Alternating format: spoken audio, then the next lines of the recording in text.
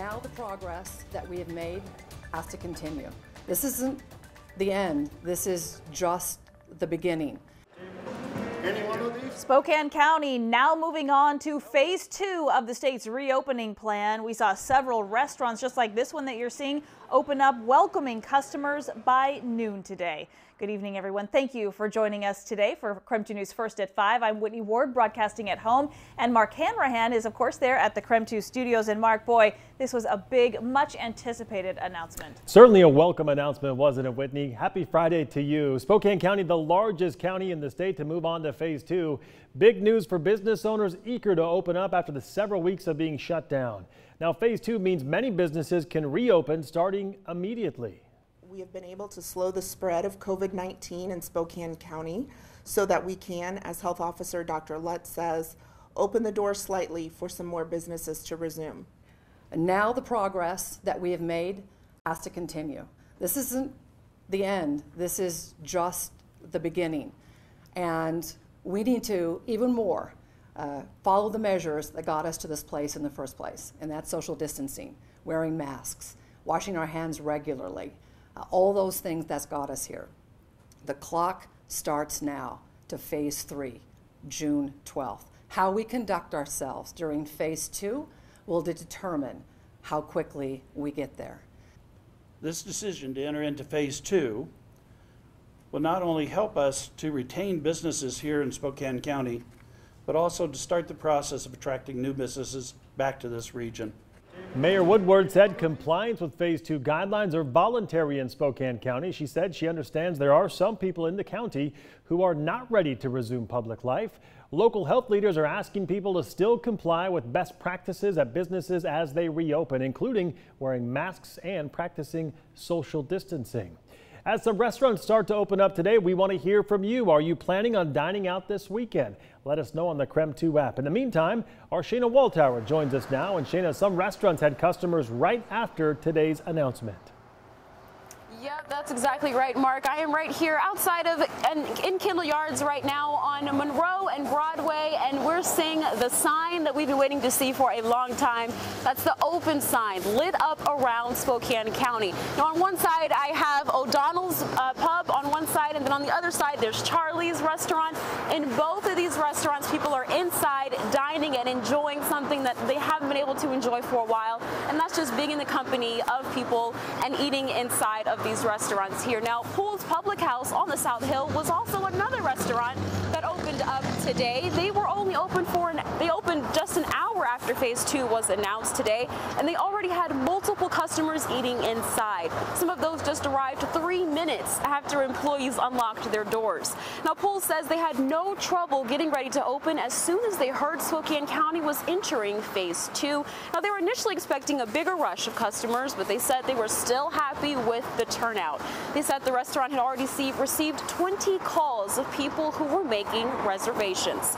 Now, I'm sure many of us can't wait to get out and start eating and enjoying a lot of this food we've been missing out on for a while, and I'm sure the business owners would not mind that as well, as they're trying to catch up on months of business that they lost due to the coronavirus restrictions.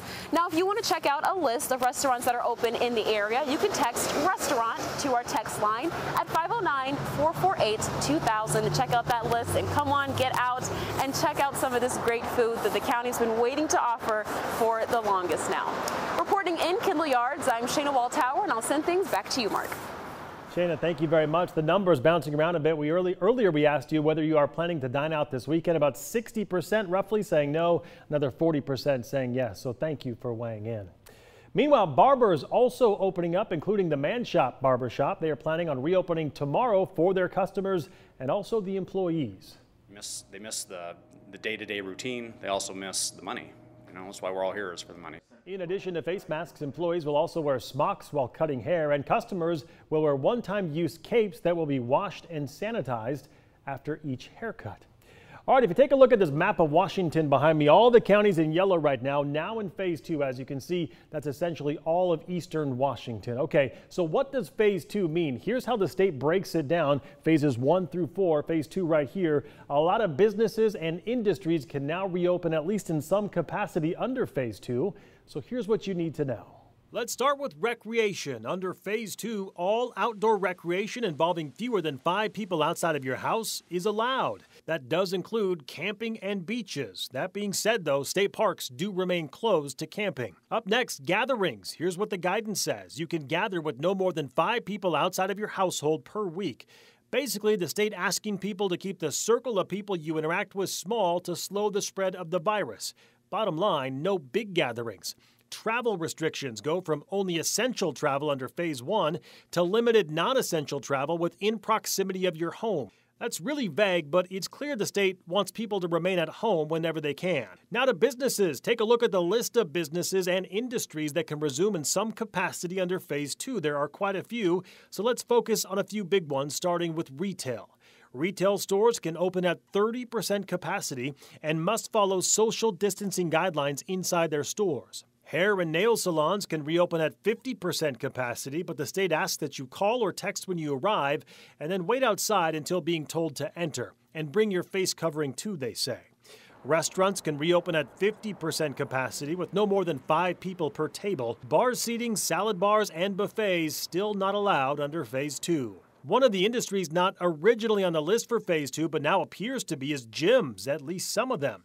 Under new guidance, it looks like appointment-only, one-on-one personal training and small group fitness sessions will be allowed if those gyms follow strict protocols.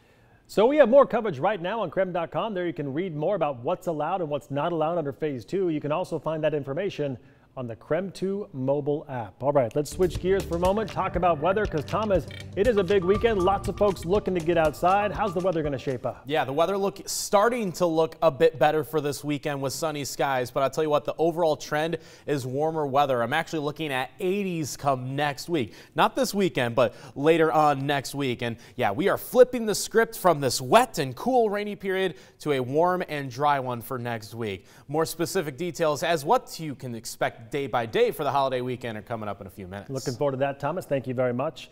And as we head into Memorial Day weekend, family members struggling to honor the 10 veterans who have passed away from the coronavirus at the Spokane Veterans Home. Whitney?